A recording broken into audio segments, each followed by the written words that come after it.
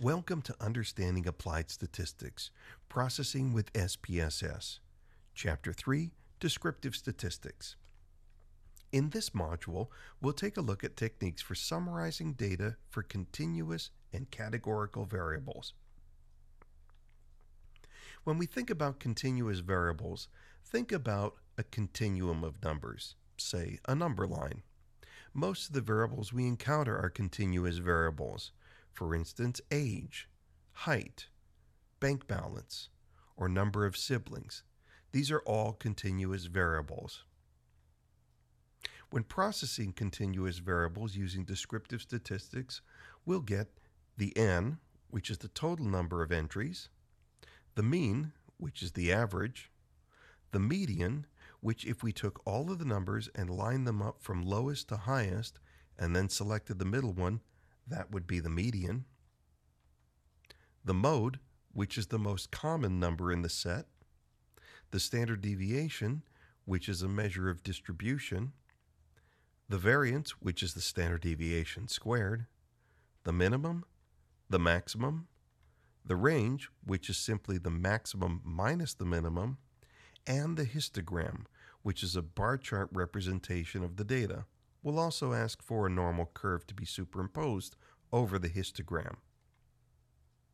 With categorical variables, we're talking about variables that fit into discrete categories. For instance, gender could be coded female, male. Another category could be driver's license. An individual either does or does not hold a valid driver's license. They could also encounter more than two categories per variable. For instance, marital status could be single, engaged, married, separated, divorced, widowed. Additionally, political party has more than two choices also. Could be Democrat, Republican, or one of the other parties. When processing descriptive statistics for categorical variables, our list is slightly different. We can get the n, total number of elements per category. We can also express that as a percentage. And then finally, we can get a bar chart to show how many elements are posted in each category. So let's go into SPSS and see how this is processed. What we have here is a data set that has two variables. Gender, which is categorical. As you can see, I've coded females as 1, males as 2. And age, which is our continuous variable. We'll begin by analyzing age, the continuous variable. We click on Analyze, Descriptive Statistics, Frequency, and we'll start with age. We'll click on this arrow key, which moves age into the variable window. For statistics, under Central Tendency, we'll select Mean, Median, Mode, and under Dispersion, we'll select Standard Deviation, Variance, Range, Minimum, Maximum, and click Continue. For charts, we'll select the histogram, and we'll check this box to show normal curve on histogram. Now hit Continue. We'll also leave this box checked, Display Frequency Table. We click OK, and it processes. What we see in our summary window is statistics for age. We have an N of 50, meaning 50 entries. The mean, the average, is 24.80. The median, the center value, is 24.5. The mode, most common, is 24.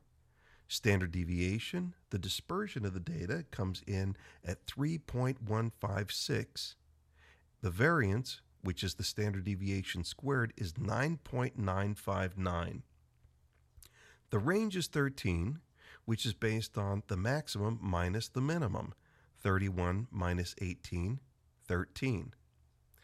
Let's now come down and take a look at this on the frequency table. Here we see that 18 occurred once, which constitutes 2%. We see that 19 occurred 3 times, which constitutes 6%, and on down the line. Finally, we can take a look at the histogram, which is a graphical representation of how frequently each age occurred in the data set.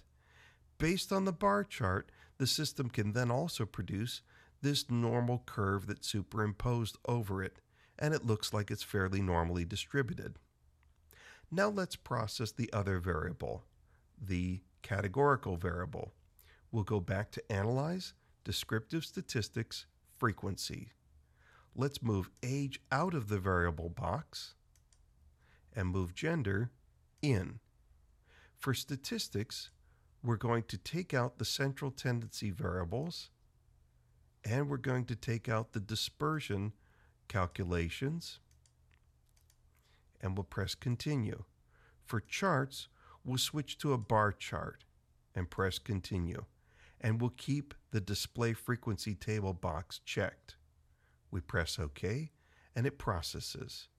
We see here that 50 data elements have been processed for gender, and we see that for female, there's 27, which constitutes 54%.